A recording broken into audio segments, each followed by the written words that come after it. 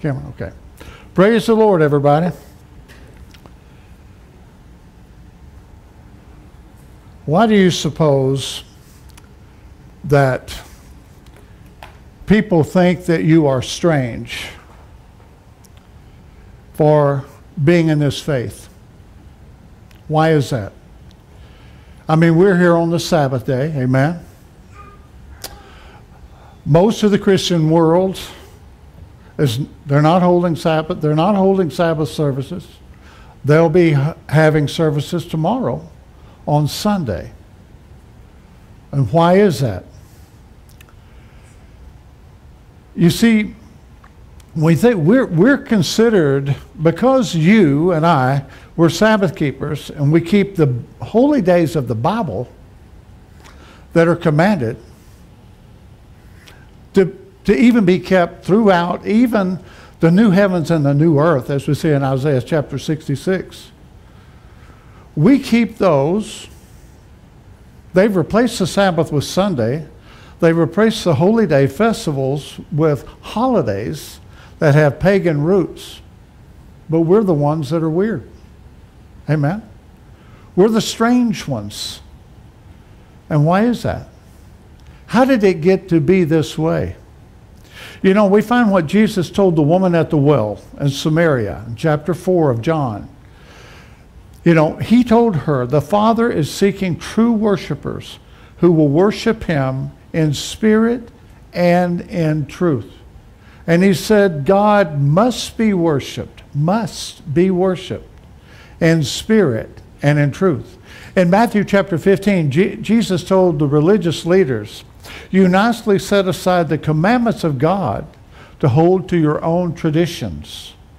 And then he said, in vain do you worship me. Now, they were worshiping God according to their traditions. Now, a tradition is not wrong. Actually, the Apostle Paul said to hold the traditions that you receive from us. But you don't replace a commandment with a tradition of man.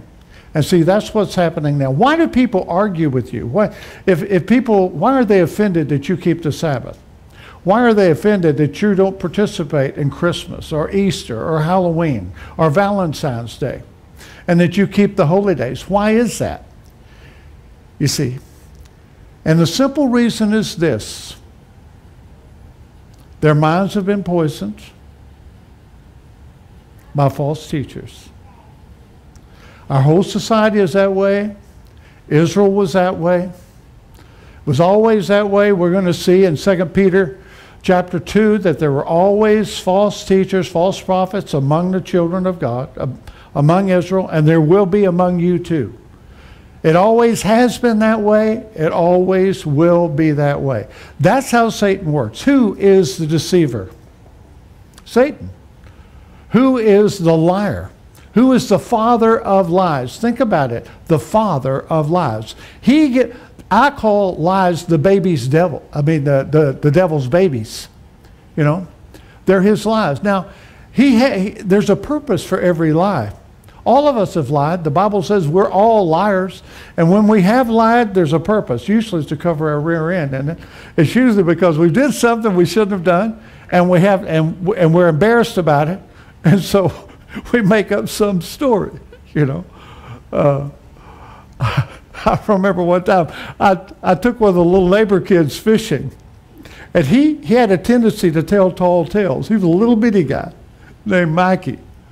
And we were out by the Dyke Road out there across from Bonadilla. And there's nothing there. There's water and there's these rocks, and then there's the highway up there, you know. And he said, Brother Larry? I said, yeah. And he said, I saw a monkey. I said, you did? He said, yeah. I said, well, where was it? Right there on that rock? I said, where'd it go? I said, I don't know. I said, you know, Mikey, I don't think you really saw a monkey. He said, maybe it was a turtle. Well, you might have seen a turtle. There's lots of turtles out here on this lake, you know, so it's possible you saw a turtle. But he said, but I think it was a monkey. You know, now he was a little boy that would request the song. the one we sing, may Christ be exalted in us. But he would say, Brother Larry, can we sing, may Christ be exhausted in us? And I said, yeah, we'll sing that song. But think about, you know, every lie that the devil plants, he plants in order to replace a truth. Amen? Now, why would he do that?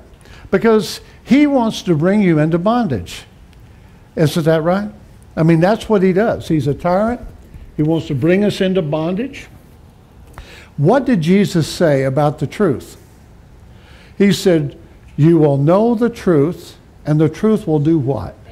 The truth will set you free. The truth will do what the devil does not want, and that's for you to be free. Amen? And to me to be free. So if any kind of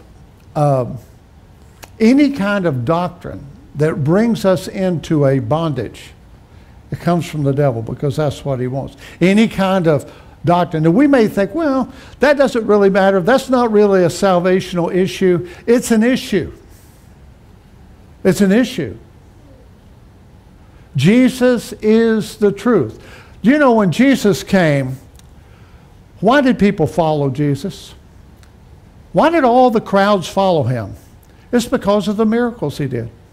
I mean, he fed 5,000 men and all the women and the children that were there too. They didn't even count them. Thousands of people, probably 15,000 people maybe, you know, with what? 5 loaves of bread and 2 small fish. People, you know, were amazed at that. And then they saw him heal so many people, deliver people, cast out demons. They heard about the other miracles. He walked on water. He spoke to the wind and made it silent, the waves, and made the sea calm. He did all of those things, and they knew this was someone special, and they followed him. But by the time we get to the day of Pentecost, after over 3.5 years, or about 3.5 years of his ministry, how many people were there? There was only 120 people. 120 believers. Now, the religious leaders before that were so concerned, you see, because they said all of Judea, indeed the whole world is going to follow this man if we don't do something. And so they conspired to falsely accuse him. You know what that is? That's lies. That's using lies against the one who said, I am the truth. Using lies against the truth. And people, listen, people will believe a lie before they'll believe the truth. It's just in human nature. And it seems like the bigger the lie, the more readily people will believe it. You know, people that engaged in national propaganda, like Goebbels in Nazi Germany, he discovered that a lie has to be big enough. If you tell a big enough lie often enough, people will believe it and will be indoctrinated in it. And that's what they did. You know, they made up all these lies about the Jews because they wanted to purge their land of the Jews. And so they had all these lies about them. They said they were vampires. That they came up with the idea that they were subhuman. They used the concept of evolution. And they said, well, these are not really evolved. They were subhuman. They're not fully human, and they don't have a soul. That's what the Germans taught the people.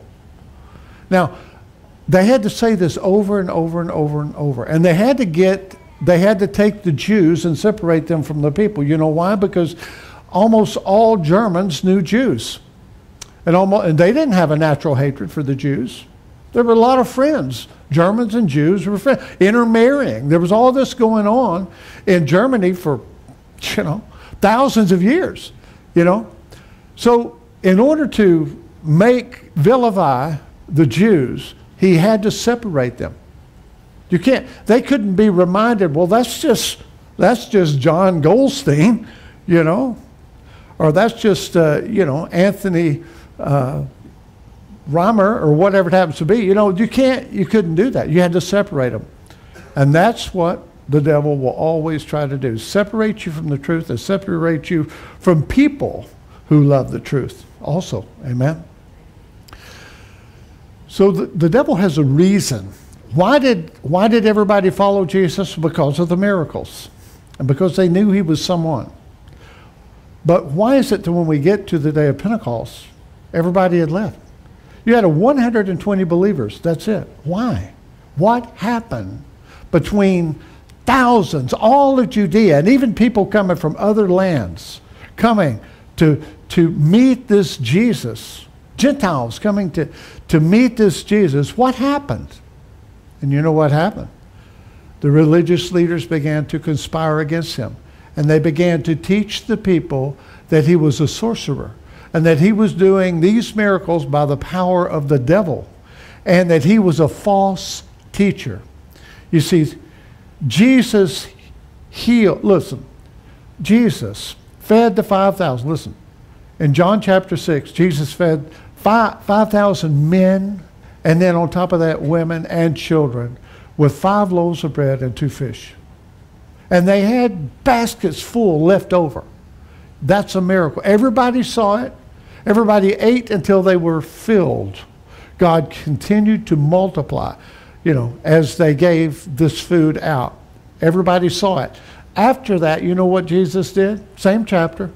He walked on water. Not only did he walk on water, but he called Peter to come out and walk on water. An ordinary man. So as long as you keep your eyes on me, you can walk on water. These are the 2 things he did.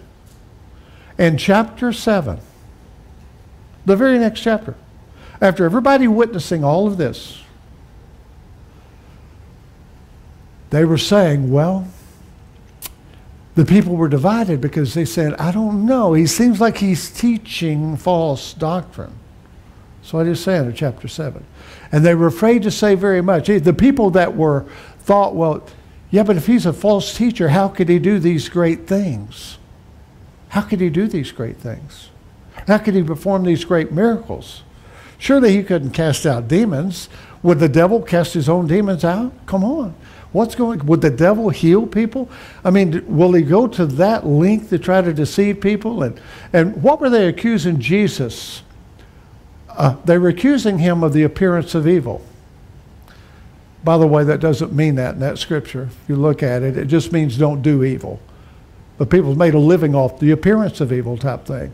If the appearance of evil was actually meaning that, Jesus would be very guilty. He met a woman, a promiscuous woman, at a well alone. And he had planned to do it.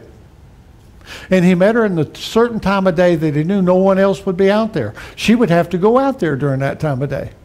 And so he sent his disciples and other followers away to another city while he went alone, which would have been considered not proper at all, not proper to meet a woman alone, and certainly not a promiscuous woman that's living with someone she's not married to.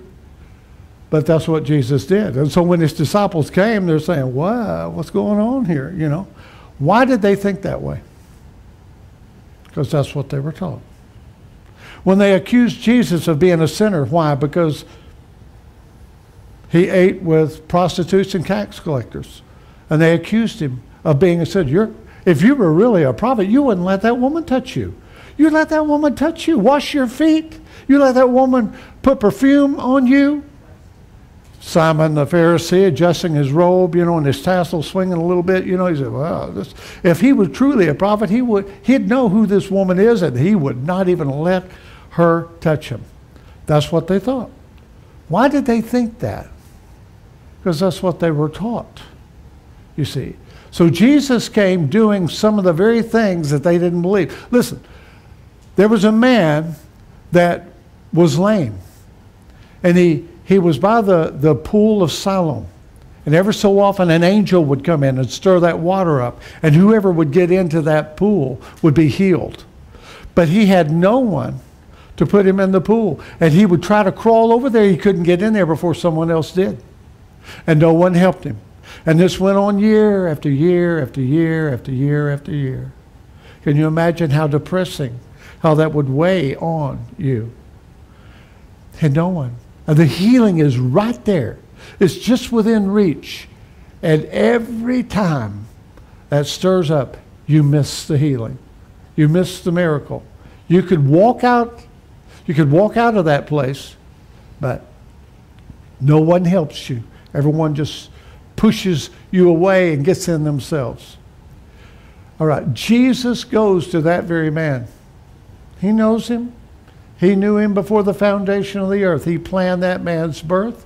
He allowed that to happen for a time such as this. I want us to understand that Jesus knows some of those specific cases like that. Jesus knew ahead of time, just like he did with blind Bartimaeus.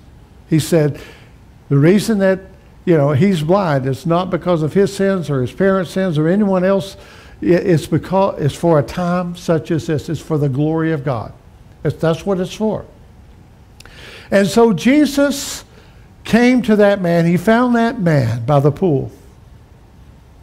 It had been all these years crawling on his elbows, crawling to try to get somewhere. No one to help him. The Bible says he had no one to help him. He had to just do it himself. Can you imagine that? And Jesus found that man, and he healed him. And he was ecstatic. He was praising God and giving God glory. And Jesus said, pick up your blanket. It's a blanket. Pick up your blanket. Some of you got blankets here. Pick up your blanket and go home. And he did. And the religious leaders, and everybody's seeing this, and everybody's, do you see what Jesus told him to do? Jesus told him to pick that blanket up. Jesus told him to carry that blanket home. It's the Sabbath day. It'd be breaking the Sabbath. He's transporting cargo. That's what they thought. He's transporting cargo on the Sabbath day. Jesus wasn't breaking the Sabbath day, and neither was the man. But they believed he was. Jesus was accused of breaking the Sabbath. The man was accused of breaking the Sabbath. Why? Because false teachers. Because people had taught them that. You see? And Jesus exposed them. He said, you put heavy burdens on people. You put heavy burdens on people. You won't carry any, and you won't lift a finger to help anybody else. And then Paul said of them, and he said, in Galatians chapter 6, he said, those who want you or trying to compel you to be circumcised and keep the whole law of Moses, they don't keep the law themselves. They don't even keep it. And they don't. And that's why he said in Matthew chapter 5, you nicely set aside the commandments of God for your own tradition. And what do we have today? Why do so many people resist the Sabbath? Because they are invested in the tradition of Sunday. That's why. They have an affection for it. But you know what the affection is really for? It's really for a lie. Is it the truth or not? Is Sunday the first day or the seventh day? It's the first day. Did God bless the first day, or did he bless the seventh day? Did God write with his own finger in the tablets of stone, remember the Sabbath day to keep it holy? You shall do no work on this day. You shall have a holy convocation, because in 6 days the Lord your God made all things, and he rested on this day, and he set it apart. Sanctify means set it apart for a holy purpose. He set it apart for a holy purpose, for a holy convocation between God's people and God himself, the Creator God. But people resist it. Why do they resist it? It's because they've steeped in tradition. Why is the tradition there? Because of false teachers. That's exactly why. And that's why we'll see in 2 Peter chapter 2 that Peter says, as there were always false prophets, false teachers among the people of God, there will be among you too. It's always going to be that. Jude said certain people have crept in, unaware. They're teaching licentiousness. They're teaching error. They're teaching that you can relax things, that God doesn't want you to wreck.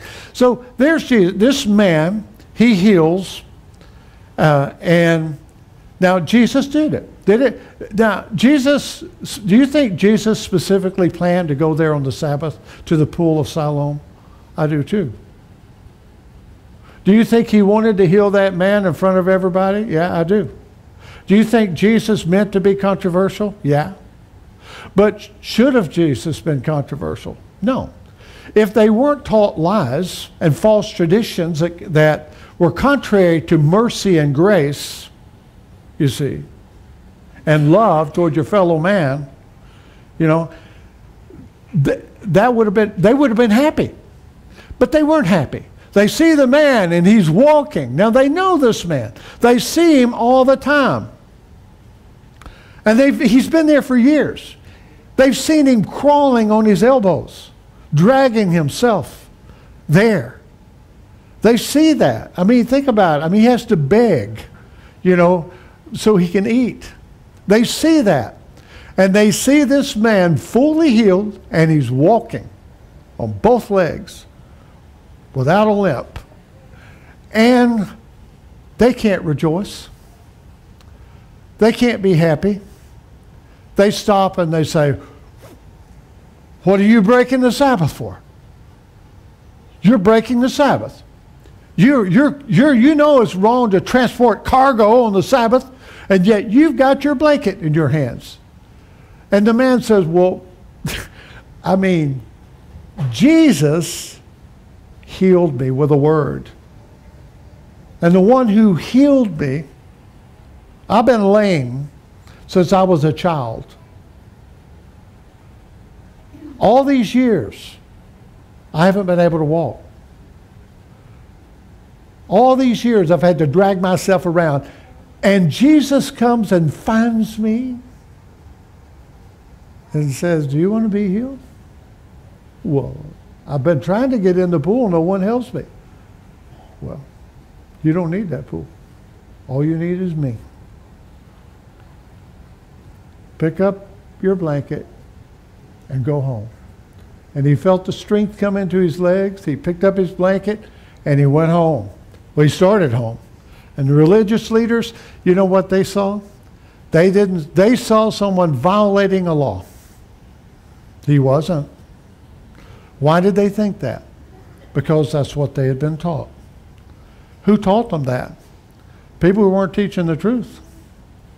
The same ones that Peter was saying, false teachers have always been among the people of God. They've always said that. Now the devil knows that. You go out and mow your lawn on Sunday.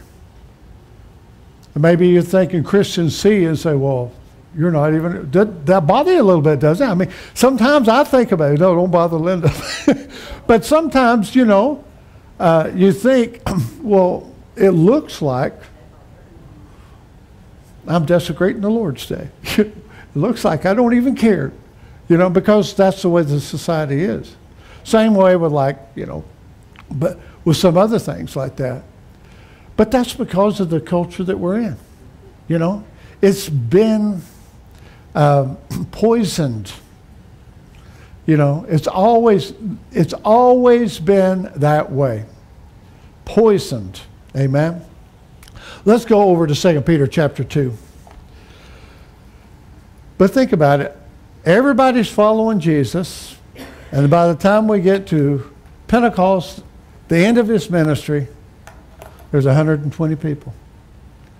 Because the religious leaders, they concentrated on poisoning the people's mind about Jesus, saying that he was teaching falsehood. Here in 2 Peter chapter 2, notice verse 1. But false prophets also arose among the people, just as there will also be false teachers among you, who will secretly introduce destructive heresies, even denying the master who bought them, bringing swift destruction upon themselves. Many will follow their sensuality, and because of them, notice, The way of the truth will be maligned. Now that means evil spoken of. You know, if someone maligns you, it means they're speaking evil of you. Now listen, if you're going to follow the Lord, if you're going to follow the truth, if you're going to try to follow the Lord in truth and practice the truth and worship God in truth, the devil is going to target you and you're going to be lied about. It's never been any other way. It's been that way forever. You know, Paul told Timothy, everyone who will live a godly life in Christ Jesus will be persecuted. You know, you're going to have to be discredited. The devil doesn't want anyone listening to you. You know, he'll discredit you somehow. And you'll wonder, well, how come people are, what's happening? Well, that's what's happening. Think about it. There's a war going on between the forces of darkness and the kingdom of light. There just is. We wrestle against those principalities. But they use lies and deception, see. False, you know, that's what they did with Jesus. They falsely accused him. They planted, these were religions that everybody respected. These were the mainstream. How many times have you heard a mainstream preacher, and they may be a very good preacher, and you can learn a lot from them. Nothing wrong with that. But how many times have you heard one, they preach about, they're really good, they can preach about a lot of different things and you can learn a lot from them, but they get on the Sabbath of the holy days, they stumble all over the place, but they do everything they can in order to discredit the Sabbath or say, well, it doesn't matter, or it was changed to Sunday, or we keep Sunday because the early church did, and all of that is just not even true. It's just not even true. It's a lie. But why is it that they want to embrace the lie? They want to stay in that tradition. They're invested in it. And then there'll be other people that will say, well, my grandma was the most righteous person I ever saw. And she didn't keep the Sabbath. Are you telling me that she's in hell? No, not at all. But people will say things like that, you know. It doesn't mean that at all. Really, it's, you know, no, we don't have all the truth by any stretch of the imagination. Now, we may have the Sabbath truth and know it and the holy days. We don't have all the truth either.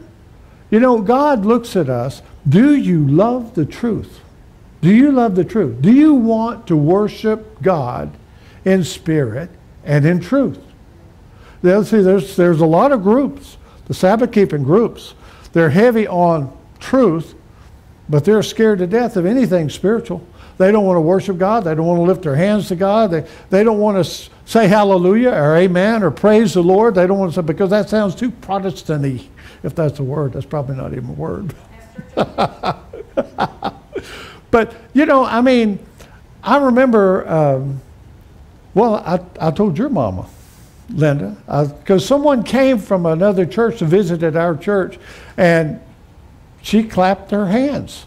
Well, that's what they did in her church. Well, she wasn't even in our church. And then, of course, in that particular denomination, people didn't clap their hands for services. Pitiful, isn't it? But that's the way it was. But anyway, I went to visit your mom and bothered your mom, and I understand that because that's what Armstrong taught, you know. And I said, listen, everything Protestants do is not wrong. I mean, it's just like everything pagans do is not wrong. The way they worship is wrong,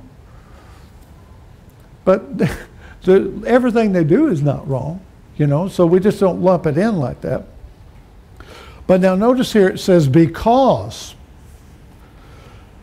many will follow their sensuality, and because of them, because of who? Because of false teachers, the way of truth will be maligned. In other words, the truth and practicing the truth will be evil spoken of. You know, I was talking to a Baptist minister that came and was visiting with me one day a couple of weeks ago, and I told him, well, you know, I'm a Sabbath keeper, and he's Baptist, and I said, well, I was raised Free Will Baptist, And he said, so you're a Sabbath keeper. You have services on Saturday. I said, yeah. And he said, are you Jehovah's Witness? I said, no, I'm not Jehovah's Witness. And Jehovah's Witnesses don't keep the Sabbath. They keep Sunday. You're probably thinking of Seventh-day Adventists, you know. And he said, yeah, maybe that's what it was. But anyway, you know, he didn't really ask any other questions or anything like that. He wasn't really all that interested. I'm always ready to talk. I don't care what it's about, aren't y'all? I mean, I am. I'm ready to talk or discuss teachings and things like that. You know, I'm interested. But a lot of times they're not. They don't want to. And most of the time it's because they really know they don't have a case. They can't make their case for their beliefs, you know. And sometimes you'll have them start, and then once you begin, and then they say, well, actually, you're going to use some scriptures, and you kind of know a little bit about why you do what you do. Well, then, well, let's talk about something else, you know. But every lie has a purpose. Every one of them. When they were lying about Jesus, it was in order to discredit him, to get people to, you know, eventually what happened? The people cried out, crucify him. The very people that followed him, some of the people probably that even had been healed and witnessed miracles, cried out, and the Bible tells us who incited them. The chief priests, the Pharisees, and the Sadducees. That's who incited the crowd. And we take the world, our culture out here, and the world out there, there's someone inciting them now against the truth. So when you stand in the truth, you're not going to look around and see a whole lot of people with you. It's never been that way. It's never been that way. And it will not be that way. You know, Jesus said there are few. Straight and narrow is the gate, and there's few who will find it. And he calls his church the little flock. So it says, but false prophets who also arose among the people, just as there will also be false teachers among you, who will secretly introduce destructive heresies. Heresies are just false teachings. Destructive heresies. What are they destroying? They're destroying the foundation of truth so that everything else would fall. Even denying the master who bought them, bringing swift destruction upon themselves, many will follow their sensuality, and because of them, the way of truth will be maligned or evil spoken of. And in their greed, they will exploit you with false words. Their judgment, so in their greed, they will exploit you with false words. Their judgment from long ago is not idle, and their destruction is not asleep. Now let's go over to Jude, a book right before the book of Revelation. Jude is a brother of Jesus. And it's interesting because we're going to read a scripture today where Jude, with his other brothers, are being very sarcastic toward Jesus. This is before they believed that he was, you know, the Messiah. And they thought he was just like, they were just, well, why don't you just go up to the feast? Just show yourself. If you can really do these things, show everybody. So don't just do it in secret. Come on, do that. He said, I'm not going. They're just smart aleck brothers. Here in Jude chapter 3, or there's only one chapter, it's verse 3. It says, Beloved, while I was making every effort to write to you about our common salvation. Now that's what Jude wanted to do. I mean, I understand this. I do understand this. And people say, well, how come you guys make too much of a deal out of the holy days and the Sabbath? And it's like, say, well, we don't want to. I mean, we don't really want to. I mean, that's just what the issues are. That's That's where we need to come into agreement on. You know, that's why we talk about it. Same reason you talk about Sunday, we talk about the Sabbath. I mean, same reason you get all excited about Christmas coming up. Well, that's why we get excited about the Feast of Tabernacles or the holy days.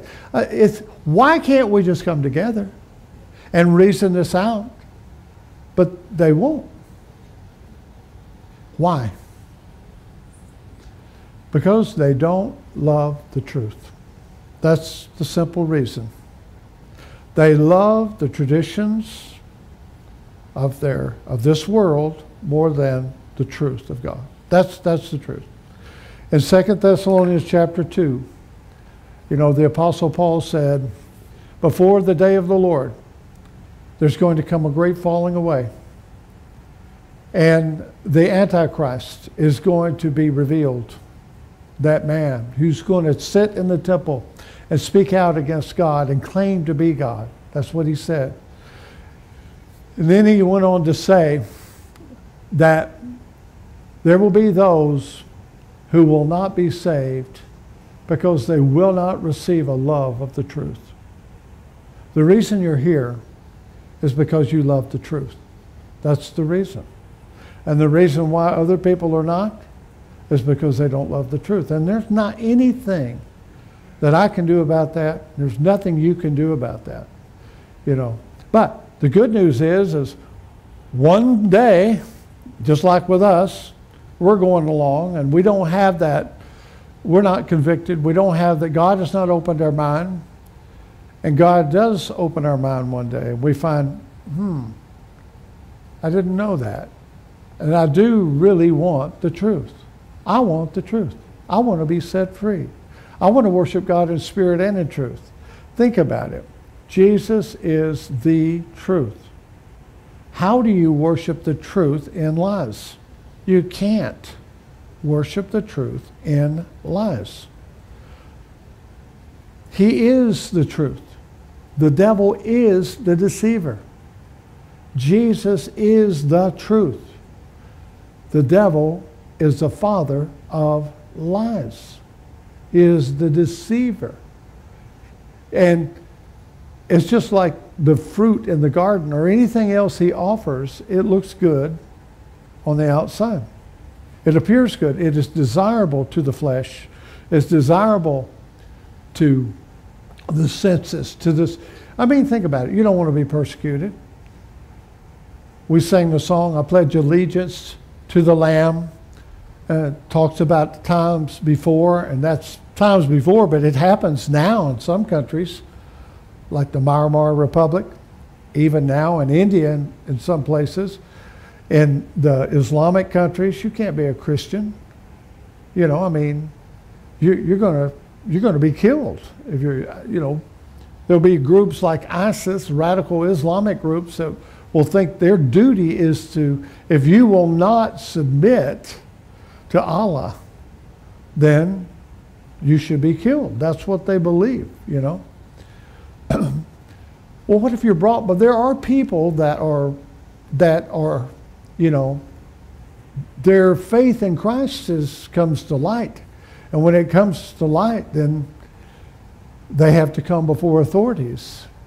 And when they come before authorities, they maybe come under the penalty even of death, you see. And that happens every day in the world, you know. I mean, I don't know what it is now. I know several years ago, you know, there was about 200, there was believed to be about 200,000 martyrs every year that were killed for the cause of Christ. Now, they're going to stand there. Now, they're going to be offered, you know, you can compromise. Just let go of Jesus. And now, who is Jesus? The truth. Let go of the truth. Come into the fold. Just receive this. That's all you have to do. Just let go of that truth. You know, it doesn't really matter. If you know truth and you just let go of it, or you deny it, can you deny truth without denying the truth in Christ. How? If the Father is seeking true worshipers, do you know what that means? That means they're worshipers who are not true. Why would Jesus say the Father wants true worshipers? And who are true worshipers? Those who will worship Him in spirit and in truth. That means that there are those who are not true worshipers. Now, I'm not trying to judge someone. And you can't really judge somebody by Sunday or at Christmas or anything. You can judge that. You can judge the subject itself, but you can't judge a person because you don't know what they know. Amen? You know, I use the example of Brother Joseph, you know, our beloved pastor in Kenya, you know, who's been here a couple times, and I've been there. And we did crusades together, and he's like, you know, I mean, we're, you know, close until, you know, he recently died. But, you know, he was a faithful man. He loved the truth, but he didn't know about the Sabbath. He didn't know about the holy days. And there was a preacher from New York came over to Kenya who was a Sabbath keeper and a holy day keeper. And Joseph was a part of the crusades there. And he saw this guy actually, you know, he preaching the gospel, but it got down to the specifics of the teaching, you know, of coming for a holy convocation, all that, and he taught the Sabbath. Brother Joseph told me, he said, I went to him and I said, no, brother, we go to church on Sunday. He said, well, are you open to studying the scriptures on it? He said, yeah. And it just opened his eyes, you know, and he received the truth. But he already loved the truth. He just didn't know the truth. He hadn't rejected it, you see. But how serious is it to reject or to neglect? You know about it, but you neglect.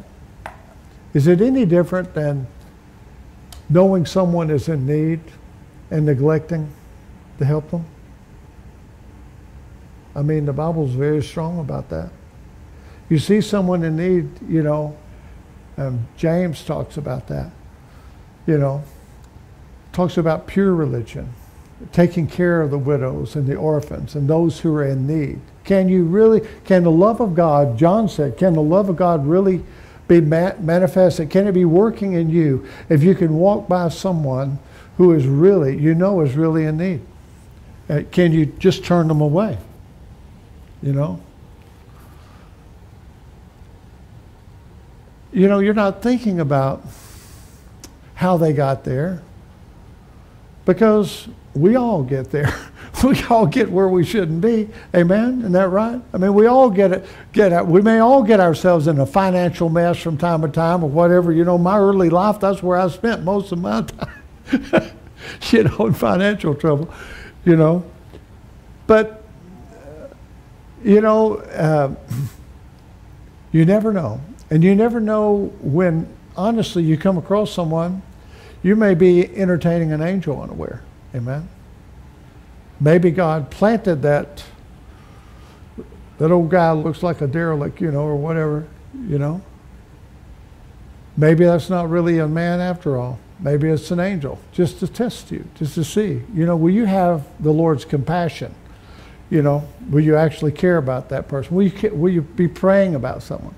But, you know, to be the children of God and the children of light, we have to practice the truth. Amen. I'm just going to back up just one moment. We're going to go on there in Jude, but in 1 John chapter 1, it says, talking about having fellowship with God and with Jesus. And then John said, this is a message we have heard from him and announced to you, that God is light, and in him there is no darkness at all. And if we say that we have fellowship with him and yet walk in the darkness, we lie. But how many people are doing that all the time? How many people are actually trying to worship God or are celebrating a holiday in the name of God, the name of Jesus Christ, that is rooted in darkness. All the customs, everything about it is about, you know, the darkness of this world, as far as like it's not in the light of God. But if we say that we have fellowship with him and yet walk in the darkness, we lie and we do not practice the truth. But if we walk in the light as he himself is in the light, we have fellowship with one another, and the blood of Jesus cleanses us from all sin. So if we say we have no sin, we are deceiving ourselves, and the truth is not in us. The truth has to be in us. Will you let the truth in you? Now you've let the Sabbath truth in you. You've let the truth of the holy days in you. You've discarded the lies and the darkness of the holidays that have pagan roots in them. But you know, this is a process that goes on our entire life. The Lord will continue to lead us into more and more truth. Amen. We'll see the need to grow in love. Amen. And mercy and grace, and to rely more on the grace. When we think about the commandments of God, and we love the commandments of God, but we have to remember what Paul said in Romans chapter 7, that though he loves them and is righteous, he finds that he violates them. He knows that he falls short. We have to know that as we strive, we're still going to fall short. That's a very important truth for us to understand, so that we can then appreciate and pray for and receive the grace and mercy of the Lord Jesus Christ, because that's how we're saved. You know, we find in 2 Corinthians chapter 3 that even the commandments of God, which we love, Jesus loves, Paul loves, we love, is still called the ministry of death, the ministry of condemnation, because we see it stands against us because we violated those commandments. Amen. So we have to have there's nothing in the commandments which are righteous and true. There's nothing in there that can take away the violation. Amen. Nothing that can take it away. We have to have someone. It demands a penalty. The wages of sin is death. So either you're going to die or we're going to accept the death of a Savior. Amen. Who died for us. And we'll rejoice in that. And then we'll walk obediently before him as best as we can, knowing that not being arrogant, not being prideful. I remember one time, you know, I'd bought some speakers, big speakers like these or like those up there, on eBay from someone in Colorado. And I remembered that I'd met a Messianic minister there at a conference once in Oklahoma. And so I called the people in Oklahoma and I said, what was this guy's name? They gave me his phone number, so I called him and I'm saying, listen, I bought some speakers near you. Would you mind? I'll pay you if you'll just go pick them up and you'll ship them to me, because they won't ship them. And he said, I'd be happy to do that. And I don't want any money for it. I just do it for a brother. Let's go on. And we were talking, and he said, you know, I've heard people say, well, you can't be perfect. And he said, I thought, well, why not? I am. I thought, well, okay, I am too in Christ. The Bible says we're perfect in Christ. But that's not what he was talking about.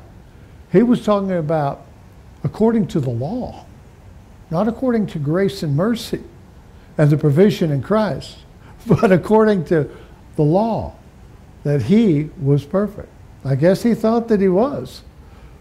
But you see, that is not humble. And Isaiah 66 says, to this one will I look, the one who is humble and contrite in heart, who trembles at my word. So here in Jude chapter 3 again, Jude is saying, beloved, while I was making every effort to write to you about our common salvation. That's what he wanted to talk about. And that's what we want to talk about. We don't want to have to talk about the Sabbath. We don't want to have to talk about the holy days. We don't want to have to talk about Christmas or Easter and the pagan roots thereof. We don't want to have to talk about those things. And Jude didn't either. We don't want to talk about false teachers. We don't want to. But it says, beloved, I was trying to write a letter about our common salvation. I wanted to. I was striving to. But he's saying the Holy Spirit wouldn't let me. He said, I wanted. I was making every effort to write to you about our common salvation. I felt the necessity to write to you, appealing that you contend earnestly for the faith which was once and for all handed down to the saints. So this is the original faith, the apostolic faith, and that's what we strive for, the original apostolic faith. But he said, that's what I wanted. And he says, contend for that faith. And here's the reason why. For certain persons have crept in unnoticed. In other words, they were wolves. They were wolves, but they were in sheep's clothing. Now, most of the time, wolves don't know they're wolves. I mean, they think that people can talk themselves into, like, well, the Sabbath doesn't matter. And if we start teaching the Sabbath, we become legalistic. You know, that's the way. We don't want to become legalistic. And we can't be telling everybody all these things. That doesn't really matter anyway. What matters is what's in our heart. What matters is what is in my heart. That's what you hear all the time. Well, what matters is in your heart. But the problem is that what's in your heart is manifested in what you do, in what you practice. Amen? Isn't that right? I mean, David, who do we know in the Bible that had a heart for God? Who do we know in the Bible where God himself says, this man is a man after my own heart? I mean, he is after my own heart. I love this man. He was talking about David. And what do you read in Psalms, David's Psalms, that he sang about? Oh, how love I the law, it is ever with me. He said, I meditate on it day and night. I love your law. It teaches me. It teaches me about you and about your character and what you care about. David knew he fell short. He said that. I mean, he asked for forgiveness all the time. Psalm 51, he said, against you only have I sinned, O God.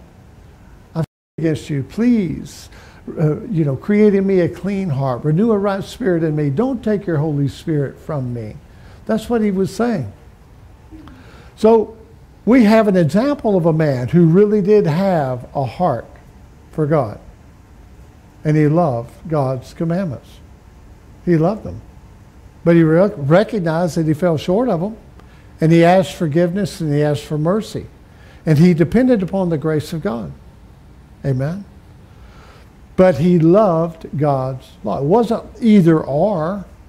Why would it be either or? Listen, people that say, well, you don't have to keep those commandments. Those commandments done away. You know what? Those very people have their own commandments. They do. Oh, yeah. Let me say,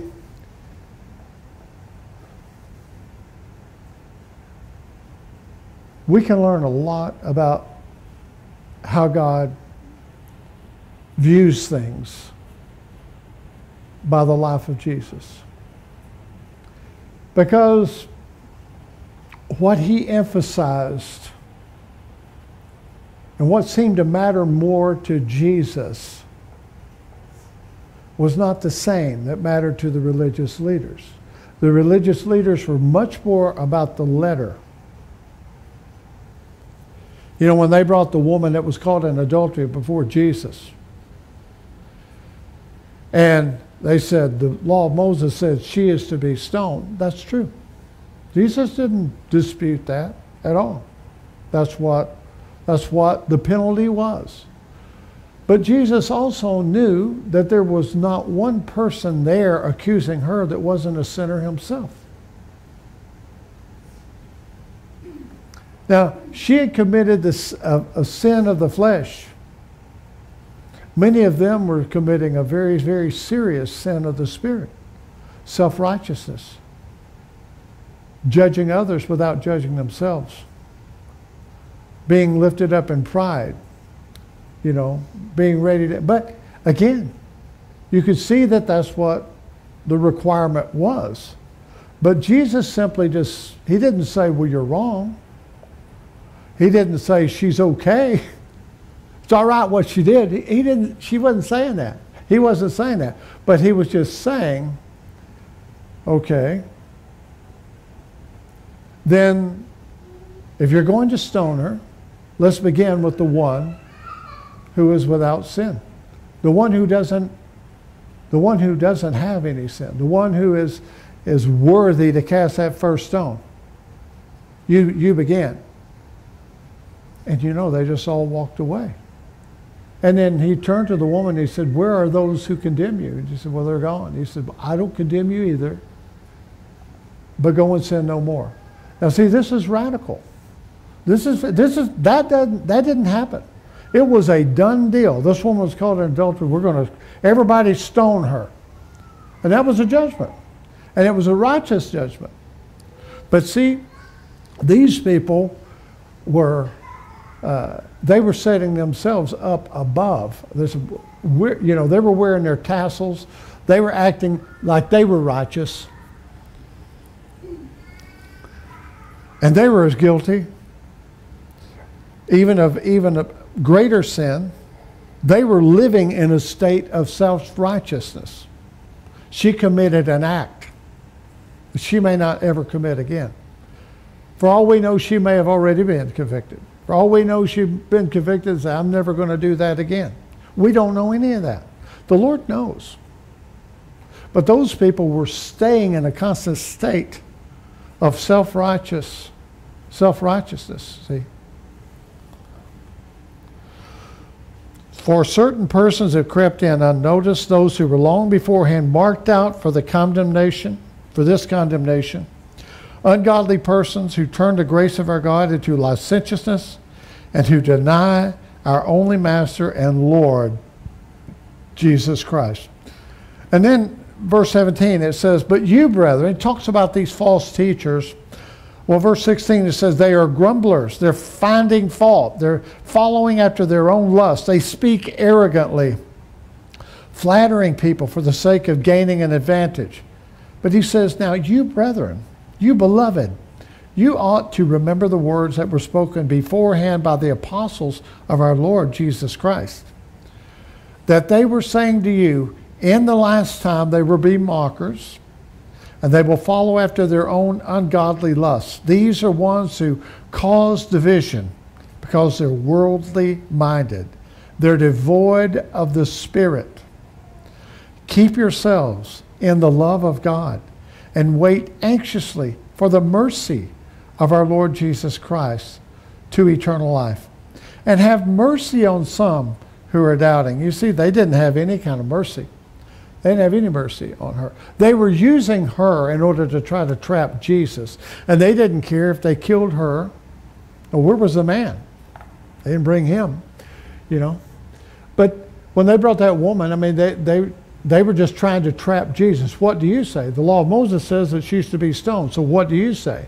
And they thought they had him caught.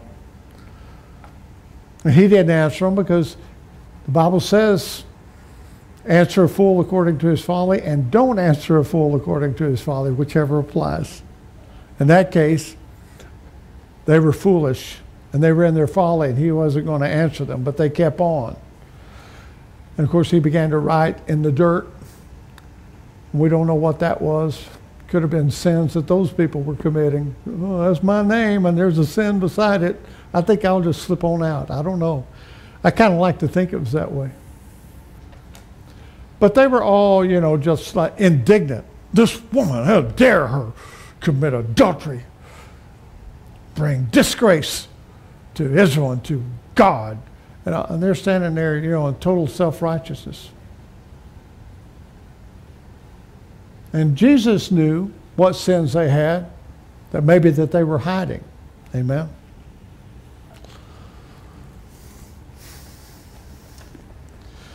Jude verse 22, have mercy on some who are doubting. Save others, snatching them out of the fire. And on some have mercy with fear. Have mercy with fear, hating even the garment polluted by flesh. You know, I don't know how many times, you know, we'd have someone that would, maybe they, you know, would get enticed by the world, and they'd leave the congregation and go to the world. And when they would, then they would speak evil of people here, usually, and me as a pastor. That just happens. That's just the way it is. It's a way of justifying themselves, you know. Well, this is a reason. And, but again, there's quite a few would eventually come back, you know. And, you know, you just want to have mercy. You just want to be happy they're back. You don't want to address anything they did, you know. I mean, if they've repented, I don't want them to have to, you know what I mean? Now, there was a time years ago, I'd want them to come up here and address the congregation. But as I got older and softer, a little bit more tender-hearted, I didn't want to put that on them. I thought, well, that's between them and God. You know, I don't want to make them come up here in front of the congregation and face everybody and have to apologize and all that kind of stuff. I don't know which is better. All I know is how I felt like doing at the time after praying about it. And but you know, nowadays you just want to have mercy. That's all. You just want to be merciful. You just want to be happy. You know, I mean, I remember the last young woman that had been gone for years, went out to the world and spoke evil of a lot of people here. But then eventually, you know, she was convicted and she wanted to come home. Well, I met her out there. I was there when she drove up out in the parking lot. I didn't say anything. I just held her, hugged her, you know. That's all I cared about. And she was used to the way it used to be way back because she was raised in the church, you know. And she was thinking, you know, she was just trying to tell me, you know, how sorry she was for this and that and that. And I said, just don't even talk. You know, I don't even want to care about it. And I think that's how the Lord is to us in a lot of ways. I mean, we can confess our sins, but then he forgets it. Amen. He forgets it. He remembers our lawless deeds no more. And I love that scripture there in Hebrews chapter 8. Matthew chapter 7.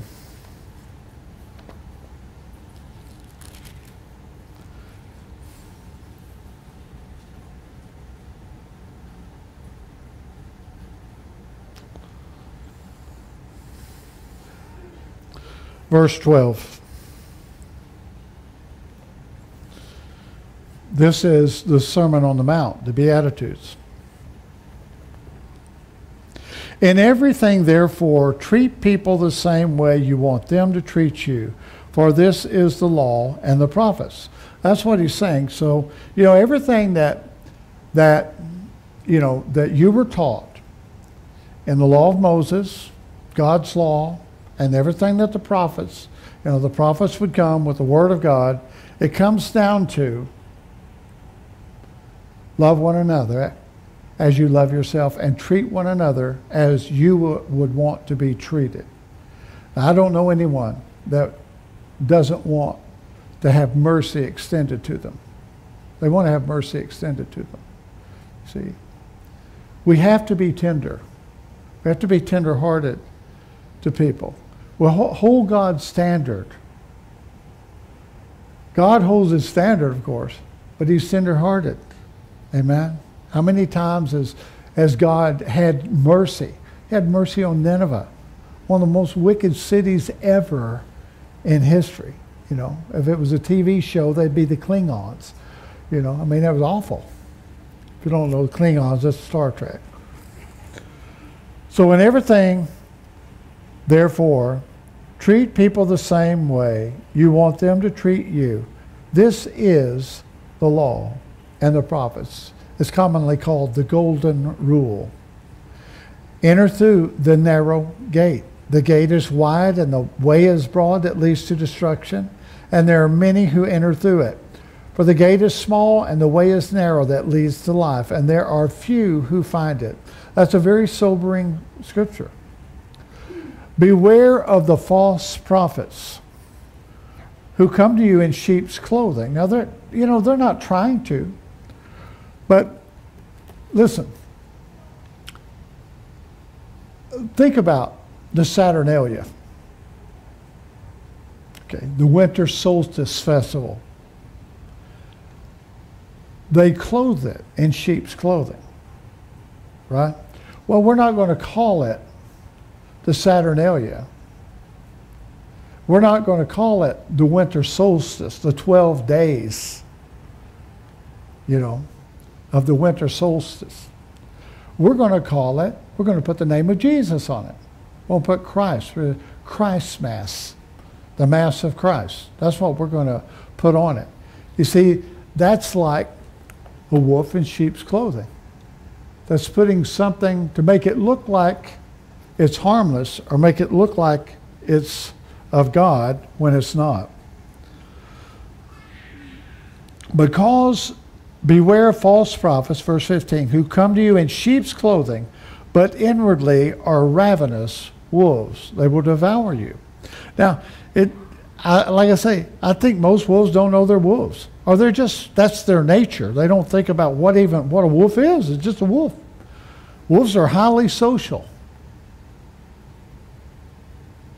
Very social.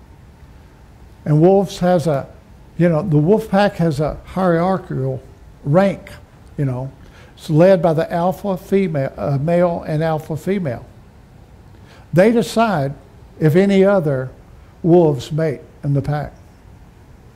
They can allow it, but everybody has to be,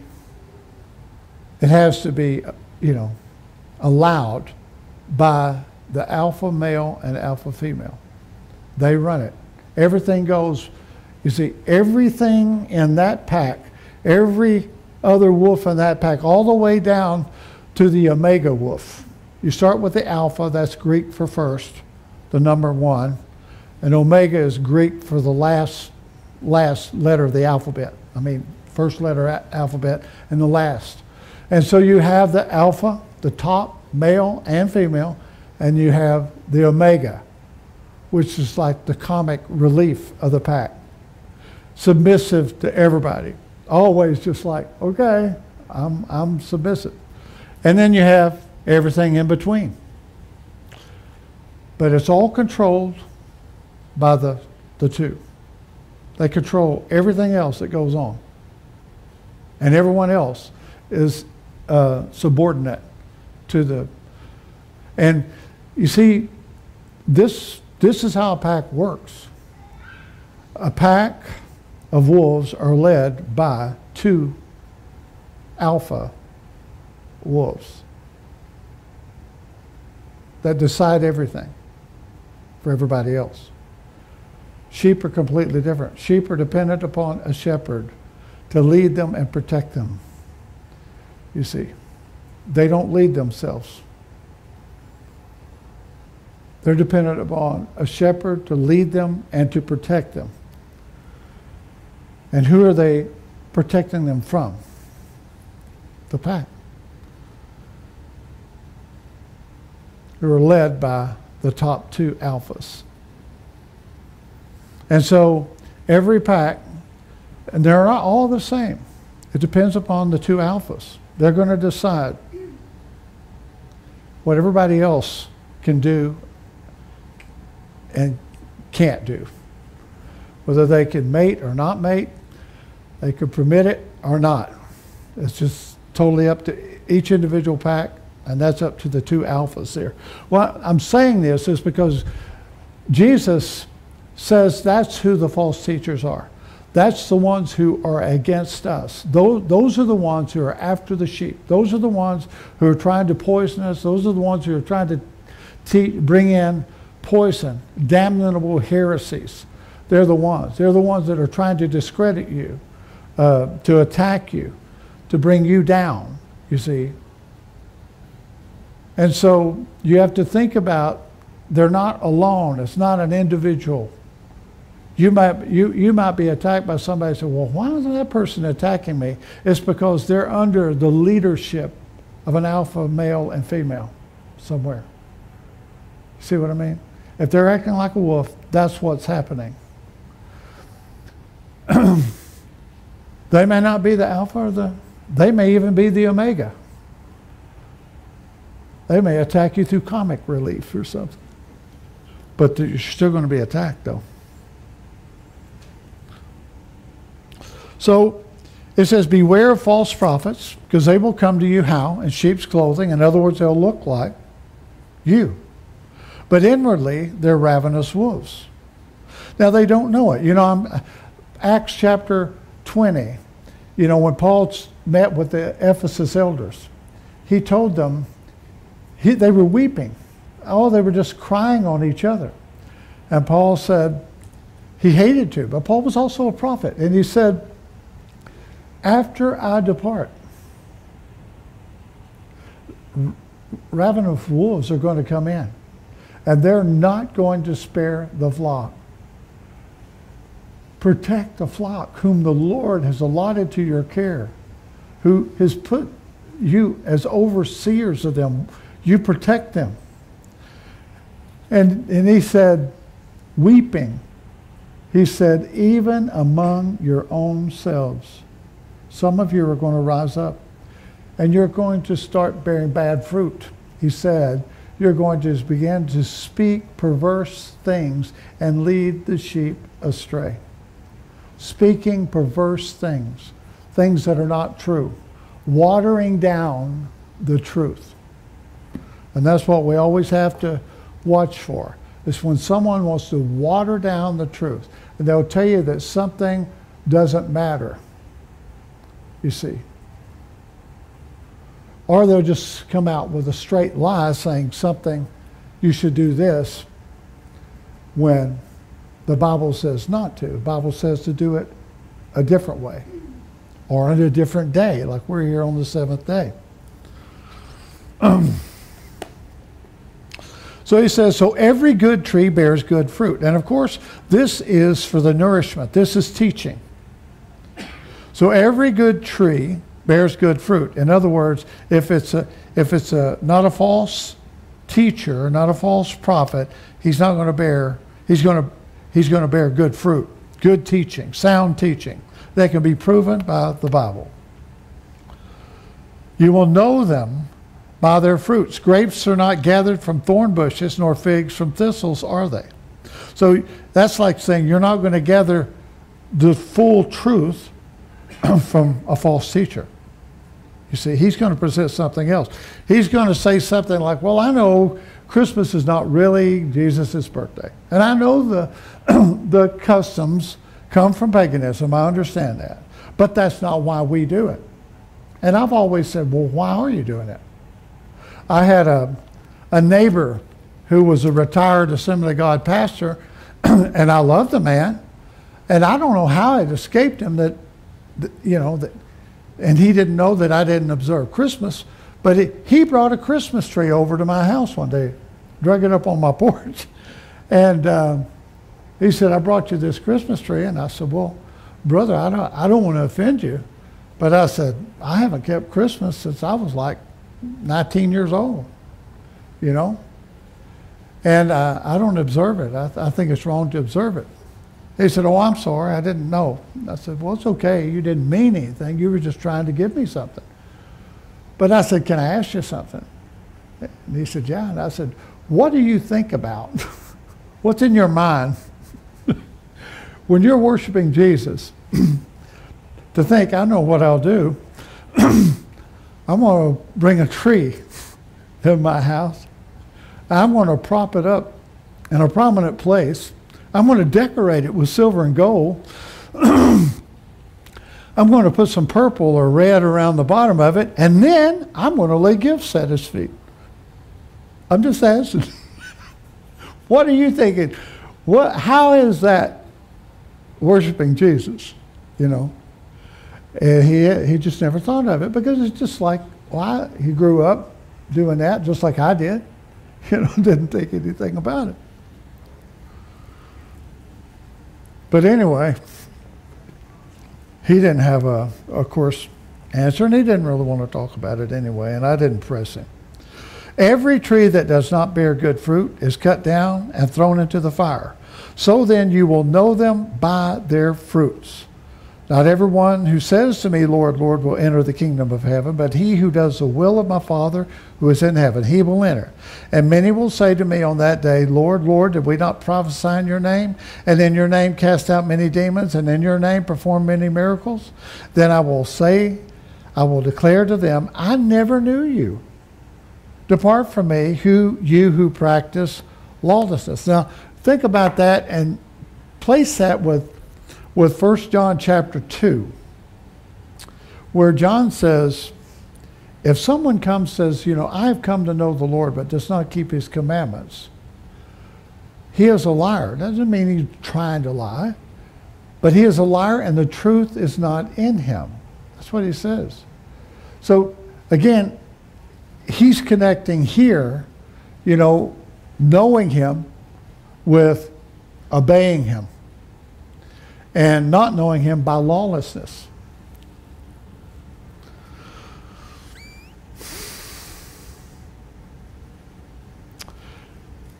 Yeah, I was talking earlier, because I'm going to wrap this up here in a minute, but I was talking earlier about chapter 6 of John, where Jesus fed the 5,000 plus. Amen. And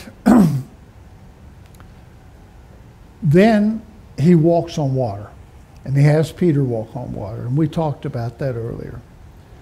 And then we get to chapter 7, and we find in chapter 7, the beginning of chapter 7, his own brothers, Jude and James, those are the two we know. He probably had other brothers too, but we know of them because they became prominent ministers, James, who wrote the book of James, and Jude, who we just read, were his actual brothers, half-brothers, whose mother was Mary. But they didn't believe in Jesus, that he was anything special, that he, And so in chapter 7, they're saying, well, we're going up to the Feast of Tabernacles. Why don't you go up? And why don't you do your miracles and everything? And, and just show yourself to who you really are. And they're just being sarcastic. And Jesus said, well, I'm not going up right now. But he did go up secretly later. And so the people were talking about him. Of course, this time they're conspiring against him, the religious leaders. And as I mentioned, here are people who just knew he fed thousands of people with 2 fish and 5 loaves of bread and had lots left over. He walked on water, and he commanded Peter to walk on water, and he could as long as he kept his eyes on Jesus. Now he comes up to the feast, and because of the religious leaders, people were afraid to even say anything good about Jesus. So the ones that were talking were the ones that were saying, I think he's a false teacher, And why did they think that? Well, I heard about that man at the pool of Siloam. Never mind that he healed him. He hadn't walked in most all of his life, but he told him to carry that blanket home. He told him to break the Sabbath. And not only that, his disciples didn't wash their hands before they ate. And that's a tradition of the elders. You got to have that ceremonial, cleansing. And also, somebody told them, I think, Rudolph the Pharisee. Don't look him up because he's not in the Bible. Rudolph the Pharisee. He told me that he was there and he saw Jesus' disciples walking through the corners of the fields, and they were harvesting grain and eating that grain. You see, not only that, he let a prostitute wash his feet. Yeah.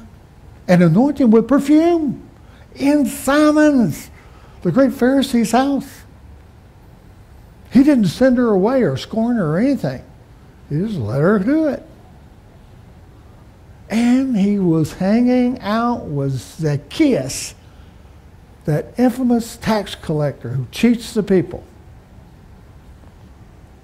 and other prostitutes and other tax collectors.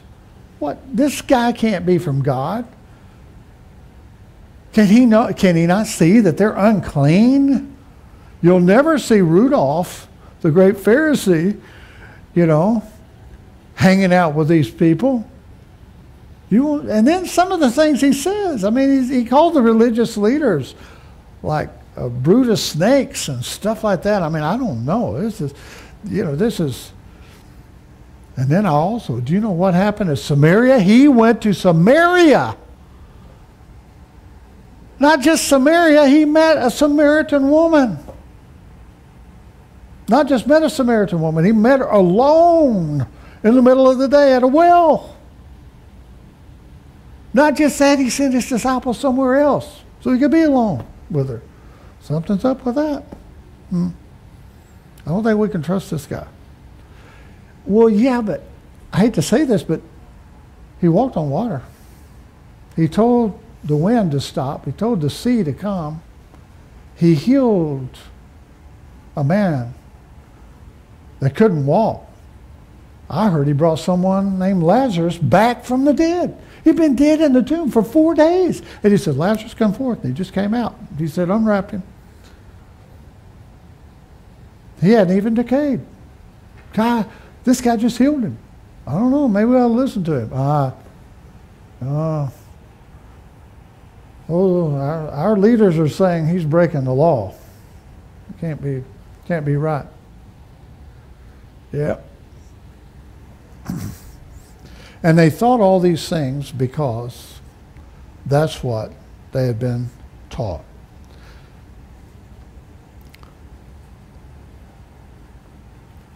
So I think we will conclude back over to Jude.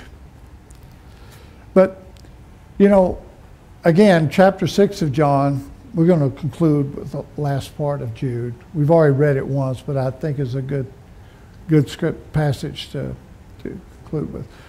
Again, John chapter 6, for this reference. I mean, this is what happens.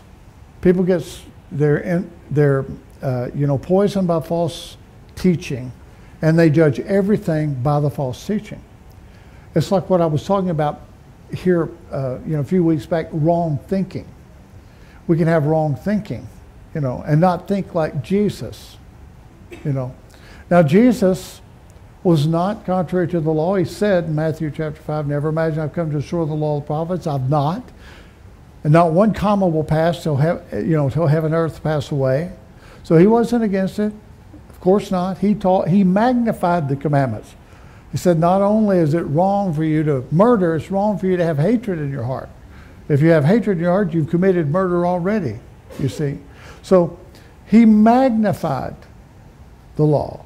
Now, he did do away with some of the laws of Moses, where he clarified. He said, don't speak any vows. He said that, in chapter 6 of Matthew. Love your enemy, where the law said to be committed to the destruction of your enemy. So he said some things that, that were contrary to some of the laws that were added because of transgressions. But he was not at all, of course, against God's law. But here he is. He wasn't teaching against that, but he walked on water. He fed the thousands with the fish and the loaves of bread. Then he gets to the feast at Jerusalem, and people are thinking, well, he's really a false prophet. His own brothers, mock him. And then, that's where it really begins. The pressure comes on, And you find out that there's some people that have Jews who believed in him. And he said to them, if you continue, you will be set free. You will know the truth, and truth will set you free. It offended them. The gospel message is God so loved the world that he gave his only begotten Son, that whoever would believe in him would not perish but have everlasting life. That he gave his own Son on Calvary to pay for our sins.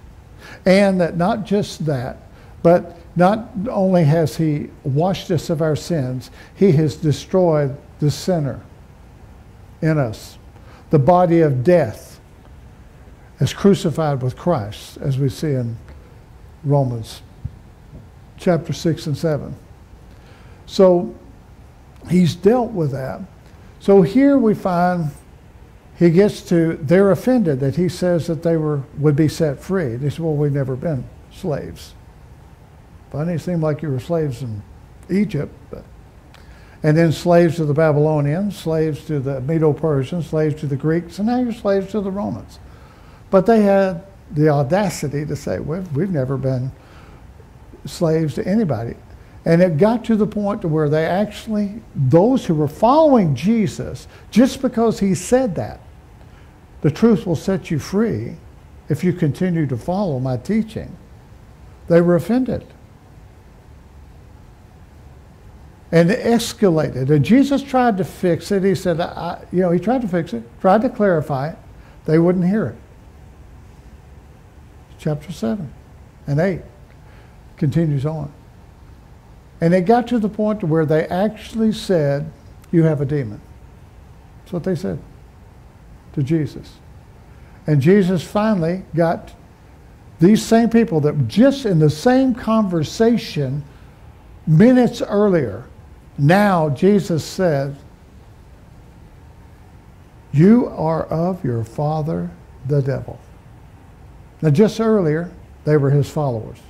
And that's how it changed. Because they were offended.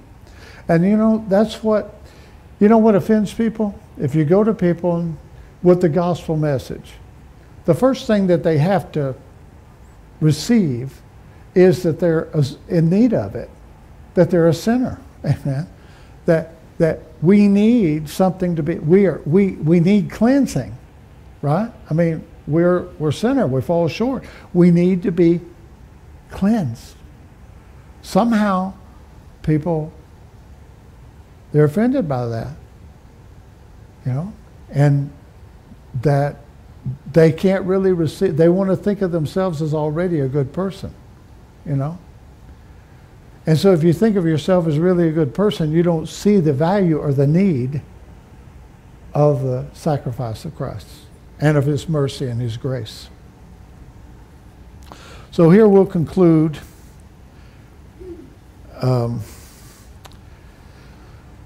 Let's see.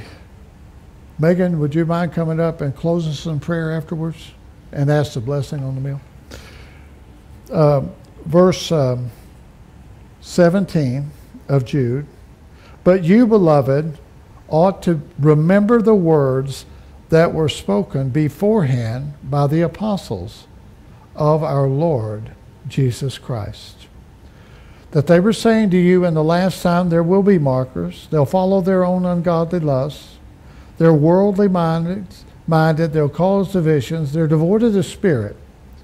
But you, beloved, building yourselves up on your most holy faith, praying in the Holy Spirit, keep yourselves in the love of God, waiting anxiously for the mercy of our Lord Jesus Christ to eternal life. Amen.